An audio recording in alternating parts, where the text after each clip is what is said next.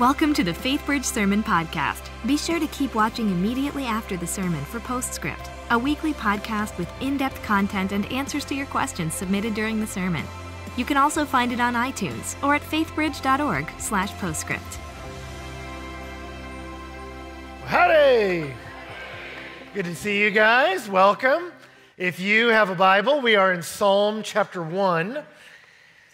And I want to read to you Psalm chapter 1. We'll pray and then jump in. If you don't have a Bible, I'm going to read it out loud. I think it's on the screens too. But I'll read it, we'll pray, and then dive in to Psalm 1, beginning in verse 1. And it says this: "Blessed is the man who walks not in the counsel of the wicked, nor stands in the way of sinners, nor sits in the seat of scoffers. But his delight is in the law of the Lord, and on his law he meditates day and night. He's like a tree planted by streams of water that yields its fruit in season, and its leaf does not wither. In all that he does, he prospers. The wicked are not so, but are like chaff that the wind drives away. Therefore the wicked will not stand in the judgment, nor sinners in the congregation of the righteous. For the Lord knows the way of the righteous, but the way of the wicked will perish." Let me pray for us. Lord, thank you for everybody here today in this room, in the Woodlands, everyone connecting into this moment. We're just grateful everybody's here. And thanks for a chance to look at your word together. And I just want to ask you now, God, as we do it, that you would quicken our minds, that we could think about it, understand your word. And I pray you would open our hearts, God, that we wouldn't just hear your word, but we'd feel it, have the appropriate emotional connection with it, that it might impact how we live. God, I'm asking that all of us, our entirety is connected into this moment, our minds, our hearts, and our lives. And we need you for that. We need your help. And I want to invite you, if you're willing, to take a minute and ask him that. Talk to God yourself and say, God, please teach me something today.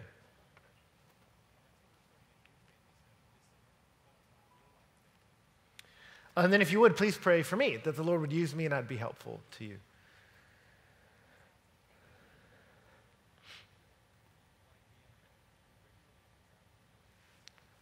Well, Father, we love you and we trust you. Use this time, and we pray that in Jesus' name. Amen. Well, happy 5th of July. I hope you had a wonderful 4th last night. We had a great time. My daughters, who are 2 and 3-year-old, thought it was Captain America's birthday yesterday. And so we had a wonderful time celebrating him. Happy birthday to the captain. And, I don't know. Possibly one day I'll explain to them what the 4th of July is actually about. That the reason we celebrate the 4th is because that's the day that the United States, our second Continental Congress, signed the U.S. Declaration of Independence on July 4th, 1776. And I don't know if you know the Declaration of Independence. I'm not going to recite the entire thing to you. I imagine some of you maybe have some memorized from your days in social studies or something.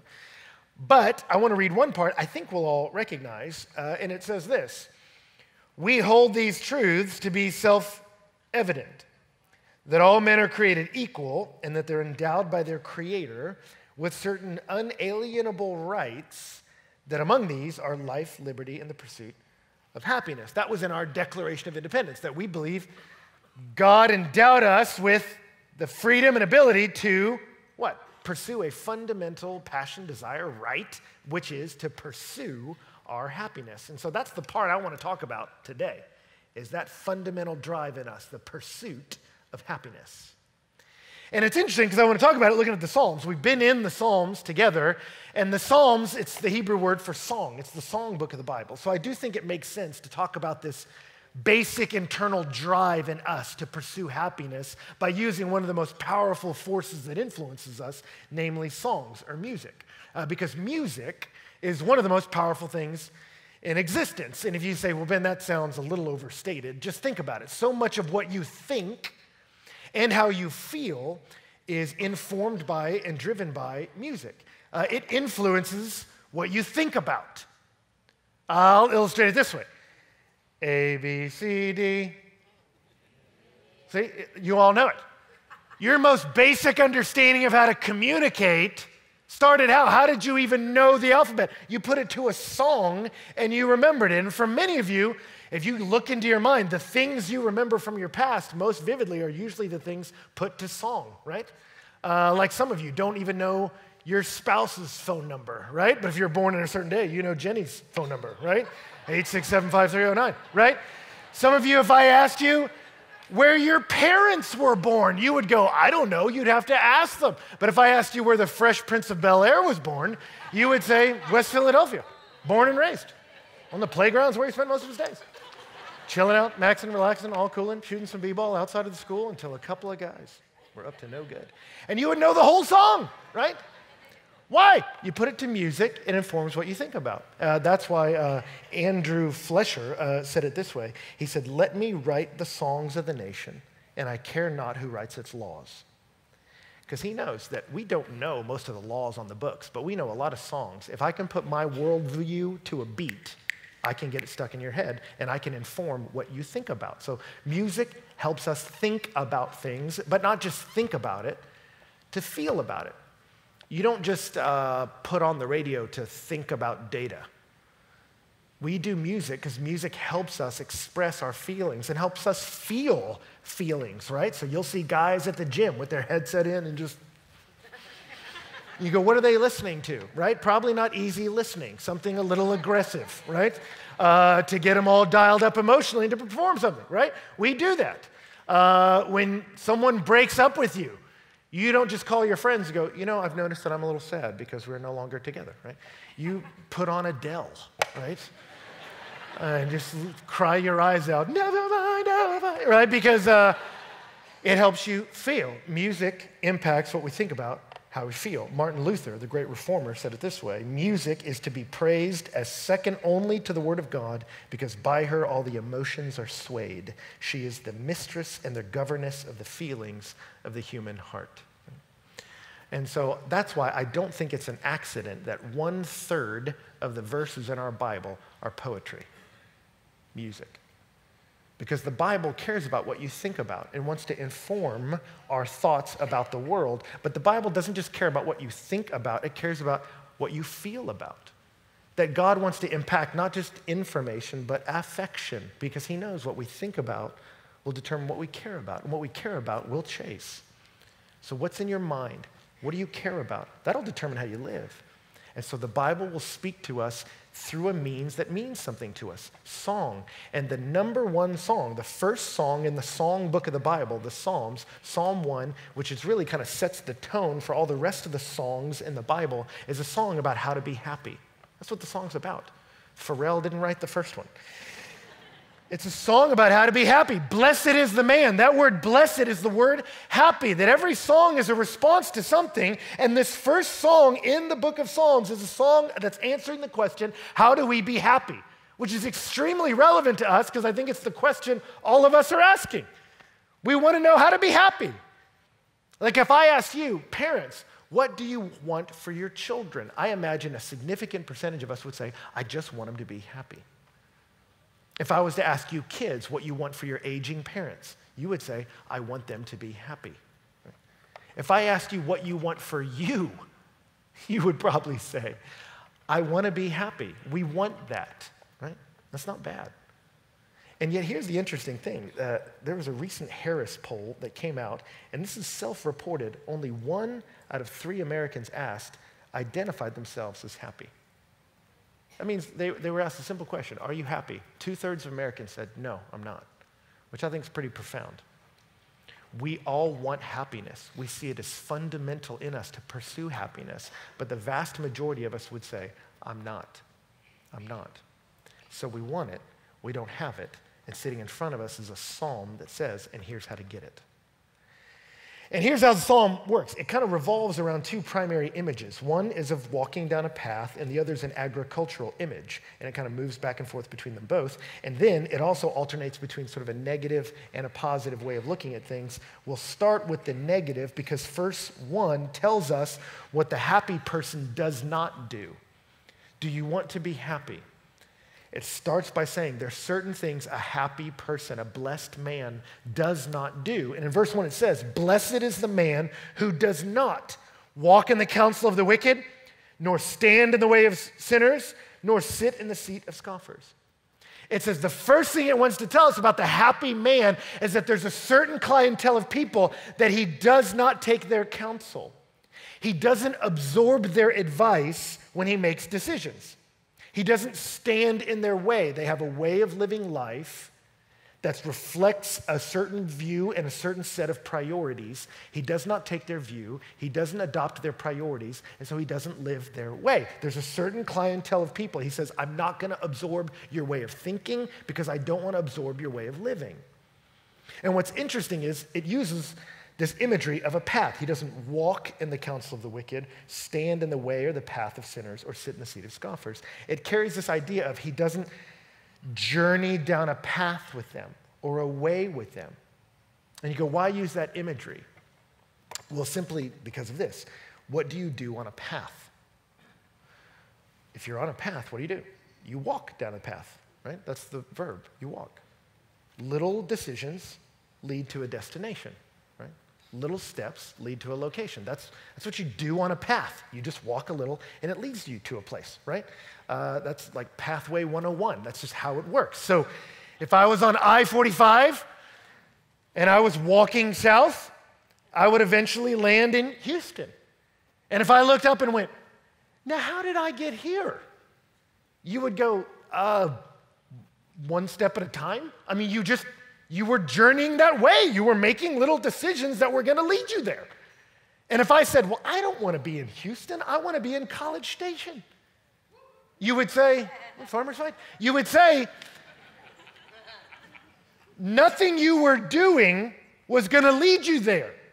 The steps you were taking weren't going that direction. You were going a different direction. And your little steps led to a location. Your little decisions lead to a destination. That's how paths work, and that's how lives work. And so what he's saying is there's certain people that if I adopt their way of thinking and move down their path, it's not going to lead to happiness, satisfaction, life. If I'm influenced by the wrong people, it'll take me the wrong direction. And we all know that. Lonesome dove, which I really expected a more significant emotional response from some Texans about Lonesome Dove, man. If you live in Texas, it's required. If not, read it, just watch the movie. It's even on Netflix now. It's free. Lonesome Dove. It's about Texas Rangers, right?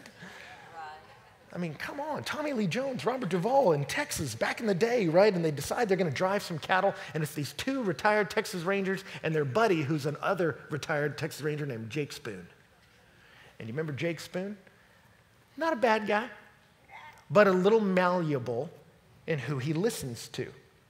And so he's trying to get to a destination, and he falls in with a group of guys that make some kind of risky decisions, but he wants to be cool, so he hangs with them. They start doing a couple little illegal stealing things, but he keeps hanging with that group of people. They end up killing somebody, and he doesn't leave that group of people. And so finally he lands in a place where his friends capture this group of people, and they got nooses around their neck. They're about to hang him. And Jake looks at them and says, come on, guys. You know me. I'm not a murderer. He says, I shouldn't be here. And they looked at him and they said, Jake, you ride with an outlaw, you die with an outlaw. You're going to ride on their path. You're going to end at their destination, Jake. That's all that's happening. They're just Texifying Psalm 1:1. John Jones, one of the greatest athletes alive today, light heavyweight champion of the UFC, got caught snorting cocaine and ended up using drugs, smashing into a car, injuring a pregnant woman. And you look at that and you go, what happened? I'll tell you what didn't happen. The imagery is walking down a path. You don't go leaping down a path. You don't shoot out of a cannon to the end of the path. You're not sitting there at John Jones, heavyweight champ, Nike endorsements, all this stuff, and going, you know what? I'm a little bored with this movie. I think I'm going to snort Coke. That's not how it happens. But you look up at that moment and you go, the sponsorships are gone, the belt's gone, everything's gone. How did this happen? Well, I'll tell you how it happened. It didn't start with cocaine. It started way back here, man. It started with hanging with a certain crew, and they started hanging out pretty late, and probably some in your mind's like, I should head home, but then you don't want to look like a punk and head home, so you don't, and you hang with them, and things start to get a little seedier and a little riskier, and maybe at some point they present it in the context of even fear.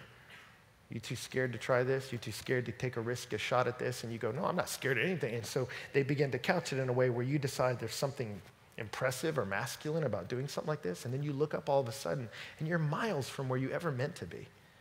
But it's a slow move. It's a slow move. It's the little steps that lead to a destination. And some of us hear that, and you go, well, Ben, that's really enlightening, but some of us in here, and I'm not making a joke out of it, some of us in here have dealt with this, of violence, murder, cocaine. But some of you go, Ben, I haven't killed anybody, I haven't snorted coke, so these are great illustrations I'll share with somebody, but it's not my life. But all of us have these. Perspectives we buy that if we continue walking in them, it's not going to lead to life. Right? I remember teaching this text to a group of college students, and I said, I can just imagine. And I tried it. I looked up at a group of them, stadium full of college students, and I said, I promise you, if I look at you right now and say, hey, guess what? You all want to be married, because they all do, and say, in 10 to 20 years, a significant number of you will walk away from your wife and your kids. A significant number of you. I guarantee you, and I could feel it coming off them, a bunch of them were like, how dare you, sir? Like, how dare you even say that to me? Like, they'd be deeply offended if I was at their wedding and said something like that, right? But I said, statistically, what's going to happen? Statistically, it's a guarantee. But I promise you, probably none of them, or a very few of them, will be thinking that at the altar. Not many of us will walk up to the altar and go, I don't know. I give this maybe 5 years. We walk up to the altar with a totally different mentality and expectations. And what happens? Do we suddenly wake up one day and go, I'm done? No. Do some marriage counseling and you find it's little steps. It's you hurt my feelings and I tried to bring it up and the way you reacted to me I didn't like, so next time I'm just not going to share with you how I feel. Or if you share with me how you feel, I'll see it as an attack, and so guess what? You don't share how you feel. And rather than us working through how to fight clean, where we both get shoulder to shoulder and look at problems instead of pointing a finger and making the other person the problem, we'll just go, you know what? I want to keep the peace by not sharing with you how I feel. And so when I start to feel deeper things, bigger wrestlings, I'm not going to share them with you, and it becomes a secret world. And all of a sudden, I look up one day and I look at you, and it's not my beloved anymore, it's my roommate. And not just my roommate, it's a shackle. And so I start looking somewhere else for an oasis. And suddenly you land at a place you would have thought impossible a couple years ago. And I talk to people that look up and go, how did it get here? And I promise you, you look back, it usually starts at something very small. Little decisions lead to a destination. Now I say all this and you go, well, Ben, okay, this is now probably a good time to define who are the wicked and the sinner, because you get this sense of movement. He's walking with these different groups of people, and it begins to progress. And I could unpack it all. I just want to make one statement about it. Who are the wicked? That word wicked is so loaded for many of us. You think of somebody like twirling their mustache in the dark or something, and you're like, well, this is the person that has that wicked person next to him that's like, ha-ha, let's rob a bank, you know? And that's not what this is. In the Bible, quite simply, what it's talking about, this pathway, this mentality, this life, the wicked is the person who decides and makes decisions without ever thinking about what God may want for their lives. The wicked person isn't someone who's slinking around in dark corners. The wicked person is the person who makes life decisions without ever stopping to think, what does God think about this? Does God have something to say about how I use this part of my life or how I enter into this kind of relationship? The wicked person, biblically speaking, if you read Psalms and Proverbs, the wicked person is a person who just doesn't take God's priorities into account. I'm not interested in what God says about this issue or thinks about it or how he feels about it. I'm going to do what I want to do. That's the mentality. is I don't need to consult what God thinks. And if I don't have as part of my sifting criteria, what does God think about this area of my life, then what do I consult to figure out if I'm going to do a thing or not? At the end of the day, my feelings. I just consult what feels good to me, or what do I feel like will make me happy. And that's where you find a lot of people. That basic drive is in us. I want to be happy. So when we're pursuing it, they go, well, what do I feel like will make me happy? So I'll pursue whatever I feel or think will make me happy, and it will lead to happiness. But here's the great irony, is you can look through history, and it's replete with examples of people who in their pursuit of happiness cannot find it. It doesn't work that way. So Kid Cudi, who no one in the first service knew who that was, and that's fine. It doesn't sound like anyone in the second one does either. He was mentored by Kanye West, and he has an album called The Pursuit of Happiness. And he's talking about the fact that he's pursuing happiness, and the way he pursued it was success in his business, and he got it. He's mentored by one of the best guys in the industry, has some hit songs, made a lot of money, and so he was like, I just went for it. And you can listen to the song, Pursuit of Happiness. He's talking about the money and the parties and the cars and the whatever, and he said, I just went for it. I went for it all. And what's crazy about the song is he's singing about, I'm in the pursuit of happiness. He says, and I'll be fine when I get it. I'll be good. But then at one point, as he's talking about how depressed he is, he says, I am happy. That is the saddest lie. He said, I've pursued everything in my heart that I believed would make me happy. And he hits the distress of saying, and I'm not. I watched an interview with Jay-Z, one of the most successful people in the music industry today, and he was talking about that, growing up poor and struggling to make money, and now that he has a lot of money, it's been shocking him to look up and realize it was never the answer. And there's distress in his last album because he pursued everything he thought would make him happy, and he says it's not there. Jerry Seinfeld was interviewing Kevin Hart, two of the most successful comedians in the industry. And Kevin Hart was lamenting. He said, I grew up in a very rough neighborhood. He said, and then I worked hard because I said, I got to get out of this, and I worked hard to make money, and I made it and got out. And he says, and it's kind of weird for me to think about that all the things that defined me as a kid, living in this hard neighborhood, my kids will never experience. And as he's saying that, Jerry Seinfeld says to him, your life was bad, and you worked hard to make money to make it good. He said, now your kids will have it good. And their struggle will be, if I have it good, then why do I feel so bad? And they both nodded in agreement, which was amazing. They said, you know what's going to be confusing for your kids? They'll have everything, and they'll struggle with, then why am I so unhappy? And you know what's crazy about that interview? They leave it off there. They're both like, you want to go get some coffee? And I'm like, wait a second. Hear what you're saying. The relentless pursuit of the accumulation of whatever I feel and think will make me happy is demonstrably not leading to happiness. That's the path. Over and over again through history, you can see it. And pursuing happiness, we're not finding it. There's something crazy about it. And so the Bible says, yeah, you can't find it there. So how do you find it? Verse 2, blessed is the man whose delight is in the law of the Lord, and on his law he meditates day and night. The happy man is the one who delights in the laws of the Lord. And notice the verb delight. It doesn't say there's people doing whatever they want and it's not working out for them, but the happy man is the man who grits his teeth and obeys the Bible. And I don't care how you feel about it. You just get it done, sir. It doesn't say that. It says he delights in it. He loves this stuff. He reads this, and it says he's meditating on it. You bump into him during the day, he's thinking about it. You talk to him at night, he's thinking about it. He meditates on it. He's letting it dwell richly in his mind. William Wilberforce, the great abolitionist, had Psalm 119 memorized. He would sing it on his way to work. It's the longest psalm in the Bible. It takes 20 minutes to recite. And the guy just sat there and memorized it, soaked in it. Who's the happy person? The one soaking in the words of God. Now you hear that and you go, well, Ben, so the happy guy's the dude that's fired up about the Bible. You're telling me the secret is to get really lit up by a list of rules? How am I going to do that? That doesn't sound possible. Well, let me say a couple things.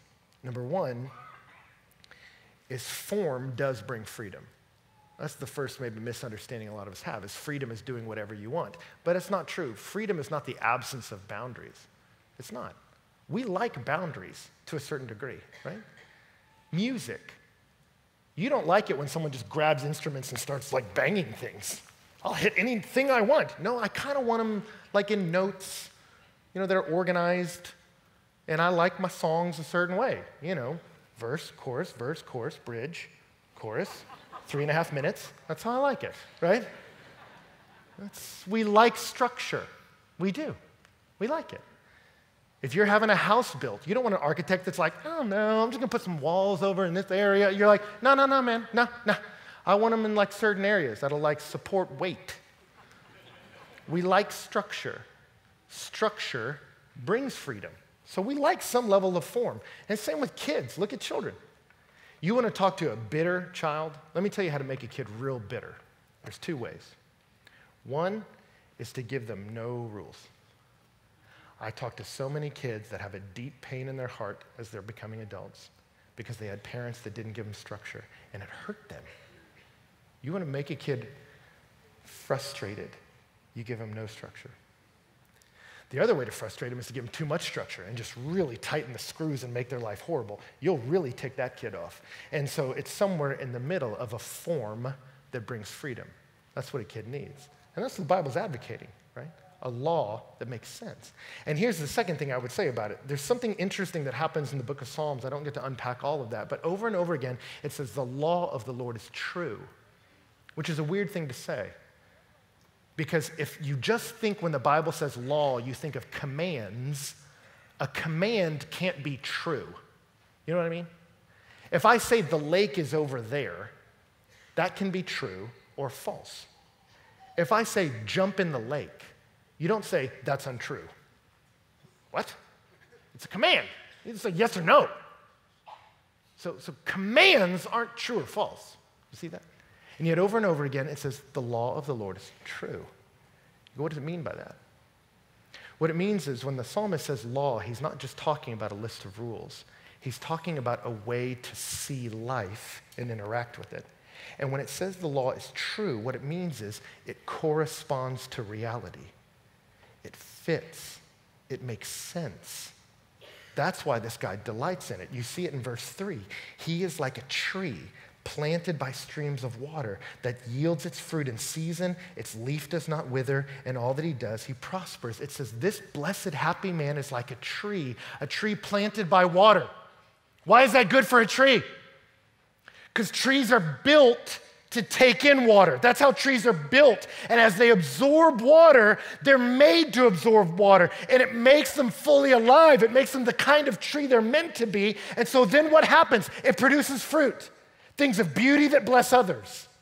And its leaf does not wither. When external circumstances become difficult, it has a stability beyond circumstance. And you go, trees are built for water. That's what makes a tree alive. But what if you said, well, I want my tree planted in some salt, so I'm going to plant it in salt.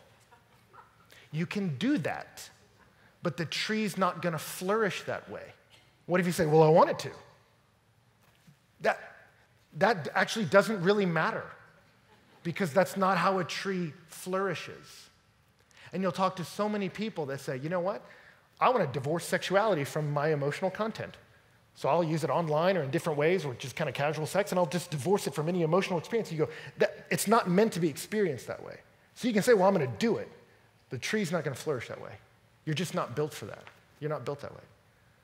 Well, I'm going to chase money and stress out, but it's not going to affect me physically. Yeah, it will. Trust me. You can't live like that. Body's not meant to work that way. You're going to break something. There's a way a tree is meant to flourish. And as I admit it and say, okay, what's the best way for a tree to flourish? Water? Water helps trees? Okay, let me put the tree by water. Burst with life. Because that corresponds to reality. And they're saying what makes this guy so fired up is he knows, I didn't make this. I don't know how all this best runs, but I can know the one who did make it. I can know how all this is meant to function.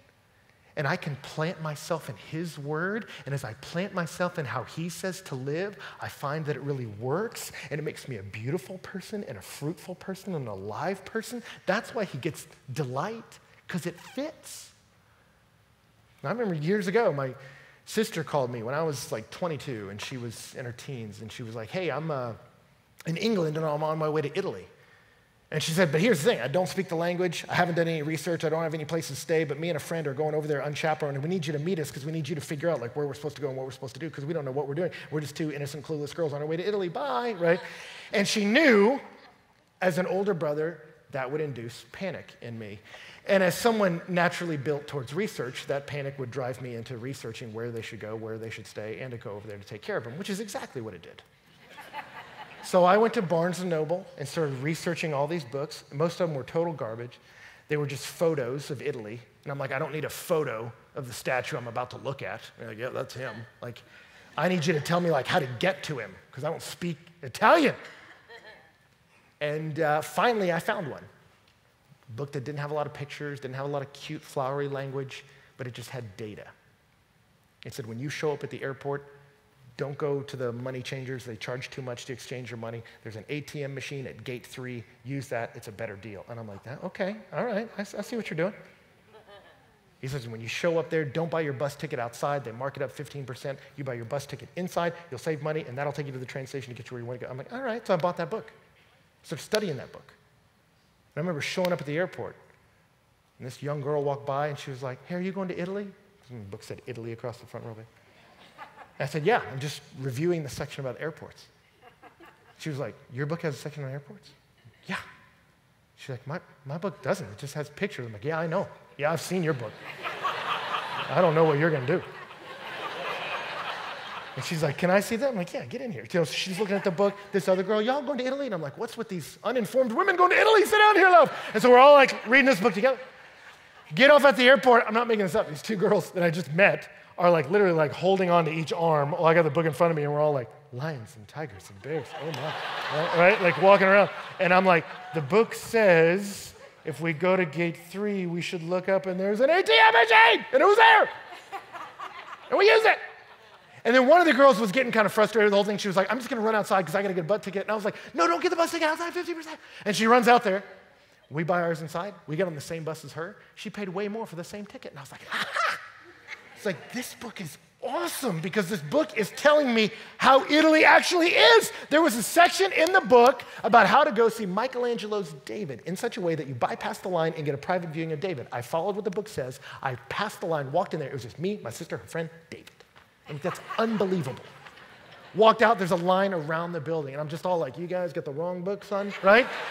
You can look at our pictures from the trip. The book is in every picture. It's like me at the Vatican, like, book, right? I loved it. Loved it. Why? Because it was helping me navigate life well. This book is telling me what is, right? And that's why this guy delights in the law of the Lord. It's not just that he loves a book. He's getting to know the God who's telling him how we're meant to live that will make us most fully alive. And you know some people like this, that you say, I know, maybe you know one or two people like this, that you say, when you say a person's like a tree planted by streams of water, bearing fruit in season, and its leaf doesn't wither, you go, I know somebody like that. And it's not just someone who calls themselves Christian, anyone can call themselves that. And it's not just someone who reads the Bible. You can read the Bible and be a jerk, you really can. But it's the person who delights in God. And notice it doesn't say the person who just obeys his commands. It says the person who delights in the words of God. They drink deeply of the thoughts of their maker. That's the person you call when your life's collapsing. And you say, how do you do it? That's the person when they speak to you, you go, you always seem to have the right word to say. It's like the fruit's right there. It is. That someone who dwells in the thoughts of God has life. And when other people's situations change, the leaf withers. This person has a river. They have the words of God that gives them strength and stability beyond circumstance. That's the happy person.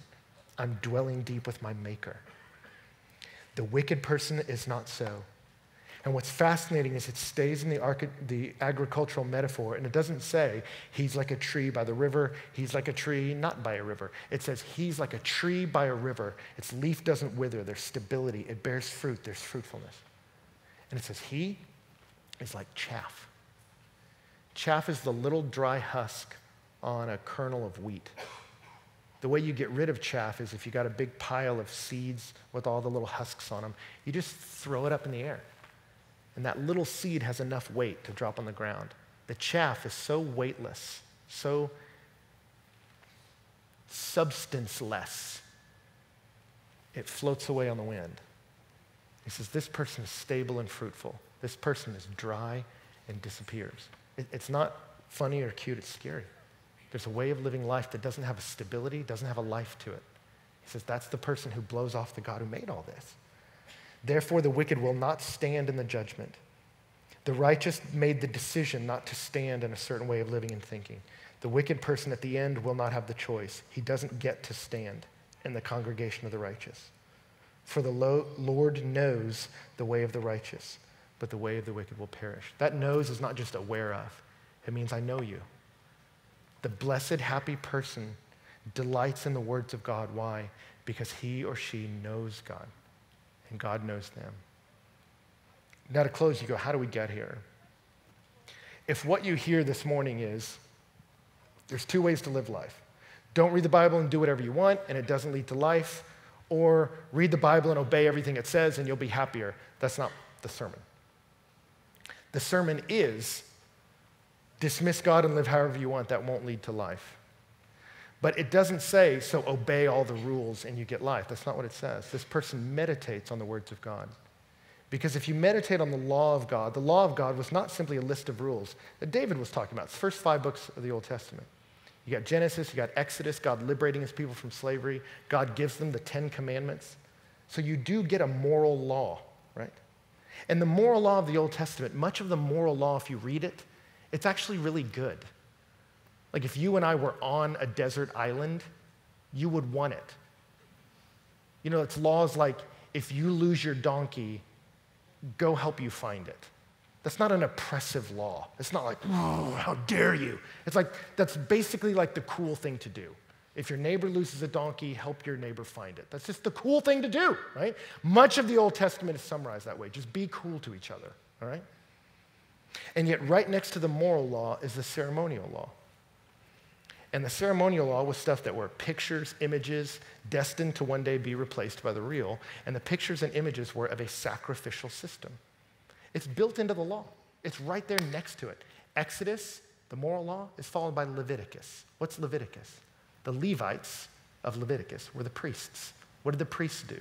They sacrificed innocent animals as an offering to God because of your violation of the law. That's part of the law. So what's the assumption in the law? Here's the moral beauty that God desires for us. Here's everything to do when you don't live up to that. The assumption in the law is that you can't keep it. That's why the psalmist doesn't say the wicked person doesn't obey and the righteous person does obey. It says the wicked person doesn't obey. The righteous person reads the law and sees in it the beauty of God and says, this is the way the world is supposed to work. And also sees in it, and none of us has done that. All of us have, like sheep, have gone astray. All of us have gone our own way. All of us need a shepherd to come get us because we're lost. And that's what the law presented. We need an innocent one who did perfectly obey the law in the way we didn't. And we need him to take on the judgment and the death we deserve for the path we walked. And all that ceremonial imagery of the Old Testament, Jesus said, that's about me. At the very beginning of his ministry, John the Baptist looked at him and said, behold, the Lamb of God that takes away the sins of the world. It says Jesus is the sacrificial lamb, the one who never took a step down the way of the wicked, but will take all the repercussions of it. The judgment, the death, the loss of life inherent in this way of living. Though he didn't walk a step on this path, he will absorb it all. He who knew no sin becomes sin for us, that we might be made right. So the call of this sermon is not clean your life up and do better. It's to feast on the words of God, because in them you see the Son of God. You see Jesus Christ, who lived the perfect life we could not, died the death we deserved, and then extends his hands that says, what you need more than anything is to know me, to know the Son of God, to know God. And when you know us and we know you, then you commune with us in my word, and I promise it will change you.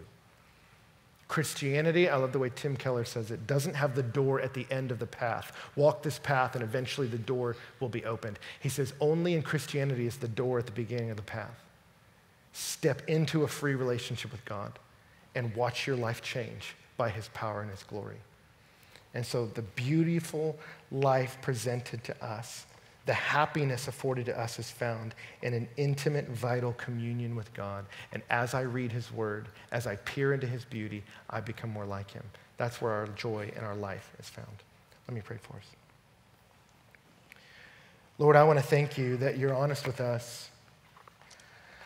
All of us are beautiful because we're made in the image of God. There's value to every human being. No matter what they've done or haven't done, there's something valuable, dignified, beautiful about every human being because we're made in your image. And there's something broken about every human being. Something deceived, something marred, something broken. Because God, even though we were made to know you and walk with you, we have wandered down many dark roads.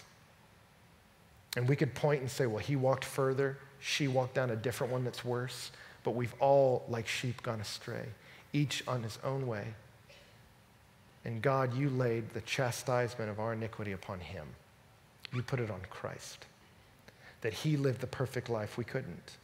He died the death we deserved, to come and like a good shepherd, lead us off the path of destruction and bring us into life.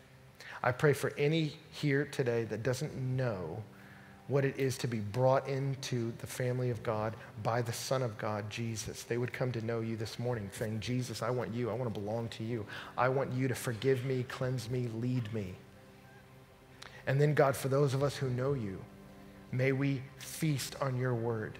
May we open up the Gospel of John and say, I'm not going to pick out a list of rules. I'm going to look at the Son, because the more I peer at Jesus Christ, the more I become like him. His beauty is enrapturing.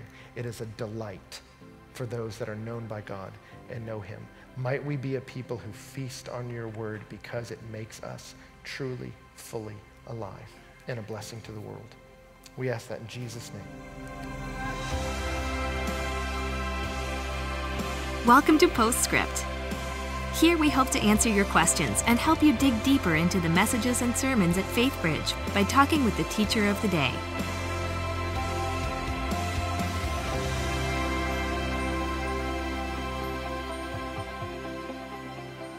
Hi, and welcome to Postscript. I'm Luann Riley, Grow Group Director, and I'm here with Bible teacher Ben Stewart, who just brought the message on Psalm 1, The Pursuit of Happiness. Welcome, Ben. Hi, thanks. All right, well, this message certainly generated a lot of questions. Great. So we're going to be taking a look at quite a few things from what you talked about today in Psalm 1. The number one most popular question that we need answered first, though, is what is the title of the book that you referenced, that you used on your trip to Italy? We're dying to know. That's great. So glad people asked. That was Rick Steves is his name, and he does all different parts of Europe. Rick Steves. Okay, got it. All right, so, for those of you who are going to Italy, trust Rick, he's good. He's very good. Grab the book. Mm-hmm. Okay, so let's get into a few more questions. Okay. We had several come in around getting into the Bible and getting into God's Word. Whether you are a new believer and you're new to Christianity, or you've never really studied the Bible before, where do you start? Right. And then secondly, if you've been studying the Bible for a long time and you've been in prayer, but you just don't feel like you're getting the answers, can you answer questions around that? Yeah, absolutely. Where do you start? I would say one thing that's interesting, I mean, you look at like the early church, most of them were illiterate. So the idea of just me and my Bible alone was not how they worked out spirituality, which is pretty impressive if you think the entire Roman Empire changed under this community. And they didn't necessarily have private devotions. What they had were frequent connections with each other, speaking to one another in psalms, hymns, and spiritual songs. And so what you see often in the Bible is we're coming around the words of God together. We're speaking the words of God together. So if someone's saying, it's just me and my Bible and I'm totally lost, I go, okay, that makes sense. I think they would have read the Bible alone if they could have. I think it's good to read the Bible alone. But I would say the first thing is study the Bible in community. So get in a small group would be the first thing at your church where people are studying the Bible together. And then in your own study, I mean, definitely read the Bible on your own, but add in commentaries, because that's a way of inviting people in that have studied it, that can give you insight. There's a website, and I'm totally serious about the name. It's called bestcommentaries.com, and it really is the best commentaries out there. It's unbelievable. And I would recommend going there and checking those out.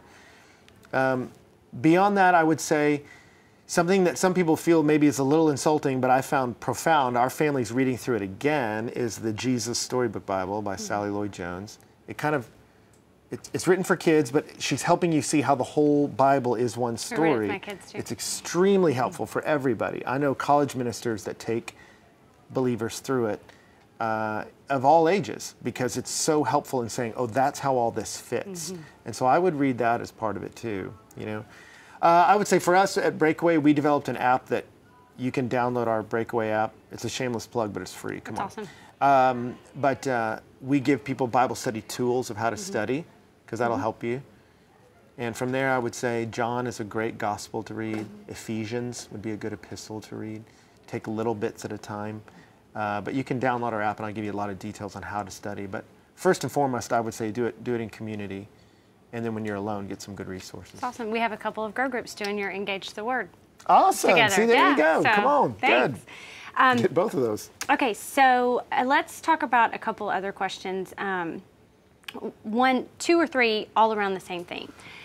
People, how do you minister to people in your life who are not following the way of the Lord? Would be considered under what we were talking about today as wicked, whether it's your spouse, someone in your close relations with, and then the relationship, you know, as a wife with a spouse who's not walking with the Lord. What do you have to say? Well, in a short question, I probably don't have enough time to do justice to wanting to emphasize empathizing with that person. That is a difficult spot. And I think having other believers around that can love and encourage you, because that is challenging. When you say the person I'm bound closest to isn't going the same direction, that creates a lot of tension. And what do you do with that? And the good news is for the person who's married to someone that say this person's not a believer, the Bible does speak to that. 1 Corinthians 7, 1 Peter 3 speak directly to that. 1 Corinthians 7 is, as far as it depends on you, stay. And 1 Peter talks about it, and specifically he's talking about wives. He says, wives, be subject to your husbands, even if they do not obey the word, that they may be won without a word by the conduct of their wives when they see your respectful and pure conduct. And so he's talking about it's going to be difficult, but as much as you can, live in a way that what they see is your respectful and pure conduct, which is really interesting. He says that treat them in a way that they feel respected, that you're not always chiding them about what they're not doing, so that the basic message to them is you're not enough or you're not sufficient. As much as you are able to, what I tell people, and this goes for friends, not just spouses, is find the things in their life you can celebrate and celebrate those as much as you can. You know, so I would say with common friends, that you say that person's living a destructive life, my spouse is not following the Lord, I'd say find the things around their life that you can celebrate and celebrate those. Hey, you're good at this. I love watching you do that. Hey, when you did that, that was so awesome. Thank you. Not with a hint of, and you should maybe do that more. You know, like just celebrate them with nothing attached, because people feel valued. And then I think you ask honest questions, you care about them. All this fits under the general category of grace. I am as gracious to them as I can be, celebrating what I can celebrate in their life, loving for them, anticipating their needs and meeting them, showing that person I care. And then in this text it says, and live a pure conduct, but live a holy life, because as time goes on, they're going to see that works better. Yep. And he's saying, stay in there and be a display. That's a very hard thing to do, but do your best at it. And there's a lot more I should say, but that's kind of the general category. So I would say, don't do it alone, but when you're in there, love them sincerely, and then live a pure life. And I think that's what helps people. And then, like Peter said, be prepared to give an answer. I tell college students that all the time. They'll come to Christ in college and come home with a sermon, and it never lands right. It's always insulting to their non-Christian parents. I say, don't even do it. I said, you go home and you be respectful to them. You listen to their advice because they have something to offer. You obey them. You honor them. Then you do the dishes. You mow the lawn without asking. They're going to go, what is happening? You know, because that's loving somebody. And as they see your life over time, usually what I find with parents is they minimize it, they mock it, they're mystified by it, and then they begin to ask about it. Then they want to hear. And then they, over time, as you stay consistent, they see this is a beautiful way to live. But hang in there. Good encouragement. So this question came in. I suffer from bipolar disorder, and when I read Psalm 1, I feel like the second half describes my life. It's very difficult for me to believe that God sees me differently, and it's very hard for me to see myself differently. So from someone who's coming from this perspective or this struggle, where's the hope in this when your mind kind of works different than what we're talking about in Psalm 1? Well, I would say Psalm 1 in some ways feels too simple. Here's two roads, be on this one, not that one. And some people go, oh my gosh, life's way more complex than that. And you go, yeah, that's why it starts there, but there's 150 Psalms. And you see people that love God truly wrestle deeply in the Psalms. And so I would say keep reading them, because you see where there's not as much of the grittiness of life in Psalm 1, it shows up in later ones. But what also shows up is a God that doesn't give up on us, even when we're failing in every capacity. So I would quote, someone mentioned that question to me, and I just want to read over you two Psalms. Psalm 78. Psalm 78 is about how God loves his people, and it's basically a history lesson, and he gave them his law, and he loved them, and then it just recounts all the way they blew him off, were self-destructive, hurt their kids, basically made a mess of their lives, and how God always moved back towards them with grace. And it says in it, yet he, being compassionate, atoned for their iniquity, did not destroy them, restrained his anger, did not stir up his wrath. He remembered that they were but flesh, a wind that passes and comes not again. And then Psalm 103 says, he does not deal with us according to our sins, nor repay us according to our iniquities. For as high as the heavens are above the earth, so great is his steadfast love towards those who fear him. As far as the east is from the west, so far does he remove our transgressions from us. As a father shows compassion to his children, so the Lord shows compassion to those who fear him. For he knows our frame, he remembers that we're dust. And so twice the psalm says that. He knows what you are. He knows that you are but flesh. He knows our frame, that we are but dust. What's it saying there? I know you're weak. I know you're frail. I know the physical ins and outs of that frailty. I'm aware of it. And I move towards it like a father who compassionately loves his child. So I would say if that inner voice is presenting to you a God that's other than that, a compassionate and patient father, make war against that mentality with the truth of Psalm 103. And then again, I would say don't fight that alone. Often we can read the Bible on our own and try to make ourselves believe it, but that voice of condemnation is so loud, we need some other people to speak it to us. No, you are forgiven. No, you are loved. And hearing that from another human being makes it easier to believe. If that person external from me cares about me, it's easier to believe that he does too. And so I don't think God is harsh or cruel with those who struggle. Now, there's a lot to being bipolar that we're not getting into by saying it that way, but that's where I'd say to start. John Bunyan is someone I think has been really helpful too. He didn't have that language of bipolar. He was an old Puritan guy, but he struggled deeply. And you can read some of his Grace Abounding to the Chief of Sinners was about his struggle and ultimately finding rest in the grace of God that abounds even for the chief of all sinners. So. Good. And this goes a lot along with the next question, which is, what does God say about someone who decides to go so far from him that they choose to take their own life?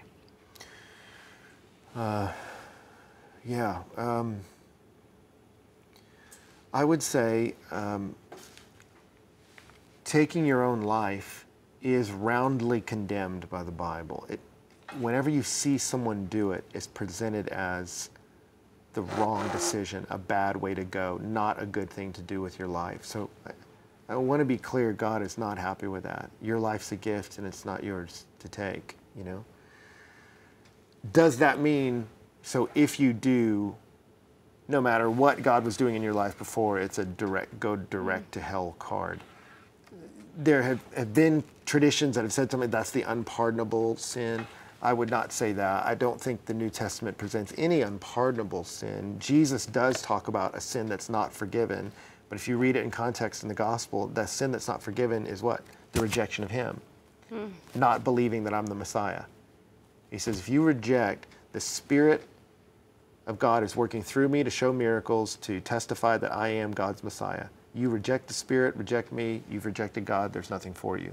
So that's what he presents as the unpardonable sin, rejection of Jesus. Can someone truly know Jesus and in a moment of despair make a horrible choice? I think so. Would God condemn them? I don't think so. There's no clear passage that says he would. So I think there's grace and there's hope, but there's no permissiveness. So if someone's struggling, they need to go get help. That is not the way out that God is looking for you to take. And so with this, we kind of go back to the last question kind of brings us back to the theme of Psalm 1 and the pieces. Does our desire to pursue worldly happiness, is that what leads to self-destruction or self-destructive behaviors? I would say the word worldly is important there. Like, should we pursue happiness? The answer is yes. It matters greatly what object you're pursuing it in, you know? And so God wants you to be happy. Mm-hmm. God wants you to pursue happiness, but in him. And ultimately, that's where true happiness is found. That's what Psalm 1 is about. It's the misuse of God's world, the misuse of your life in your pursuit of happiness that will be destructive for you. So yeah, I don't know specifically what they're asking in that question, but I would ask, what are you looking for? And I promise you, God knows how his world best fits together. And when he was asked, what's the greatest commandment? He said, you love me and you love people. And I promise you, you lose your life for my sake, you're going to find it. He said, if you self-sacrifice, put yourself under me and trust me, your life's going to end up in a way better place than you can even imagine. You go, no, I want to do it my way. There's a way that seems right to a man, but in the end is death. So I don't know how to be more specific because I don't know the specific question, but I would say your pursuit of happiness is not a sin. Make sure you know what object you're pursuing it in. God wants you to pursue happiness in him, right? Yep. That's the idea. Awesome. Well, all of these were great applications of Psalm 1 and different struggles. Thank you for being with us again today. Sure. It's always a pleasure to have you with us. And thank you for all your questions today. We'll see you back here next week for Postscript. Thanks for joining us for Postscript. Help us keep the podcast interactive by submitting your questions during the morning services. Learn more at faithbridge.org/postscript.